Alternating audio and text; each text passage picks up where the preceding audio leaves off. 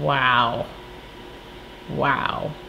And this actually had 152 likes. I don't even know what to say other than wow. Friends, welcome back, and if you're new, welcome. My name is Nikki. I am excited for today's video where I'm essentially going to roast myself. So I asked you guys on my Instagram stories if you would like to see a video on my Facetune / Photoshop fails. I actually got this video idea because I recently did a video talking about how CVS told me to stop Facetuning. If you haven't seen that video, I'll leave a link down below. That's a good story time video.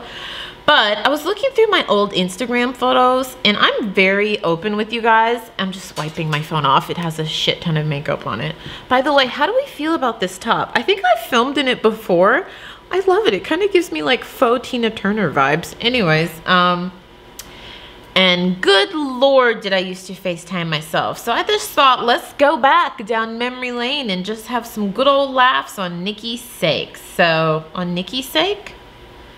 That doesn't sound right. Let's just jump in. Okay, skin smoothing obsession. For some reason, when was this posted? November 25th, 2016. So 2.5 years ago, I used to be obsessed with skin smoothing, and I used to take it to a whole other level. And it's just so obvious. Like, my eyebrows don't even look like hair, they look like putty. That's the true tell of someone that is really taking the Facetune or the Photoshop to a next level, when the eyebrows don't even look like hair anymore.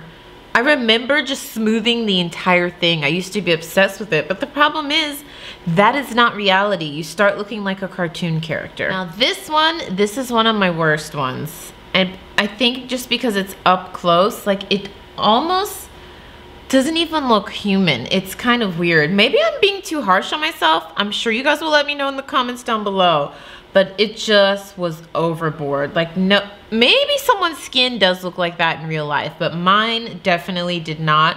And it almost, you can't even see where my nose stops and my skin begins. It's just weird. I really used to go overboard with the skin smoothing. I was just obsessed with my skin looking flawless and always looking perfectly smooth, but that's just not the reality, at least not for me. Now this one actually wasn't too bad. I didn't edit my upper half, but my legs, I have really, they're not wrinkly. What do you call them? Like legs that kind of, my knees like roll over each other. So it's kind of like a weird insecurity of mine. So a lot of times I'll smooth it out because I don't like how rolly it looks. It almost looks like my knees are kind of pudgy, basically. And I don't know why that is. I don't know if it's because I have thicker legs, like I have thicker thighs. And I didn't edit my thighs at all, but I remember severely smoothing out my knees, which I was like, even then I was like, okay, smoothing out your knees is a little weird, Nikki. It's a little weird. And this actually had 152 likes. I don't even know what to say other than wow.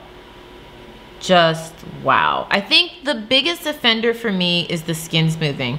I never really, what do you call it? Like edit the way a feature, no, not edit. Like I don't really like edit my eyes or like my lips or anything. I don't make them look bigger or smaller, but the skin smoothing.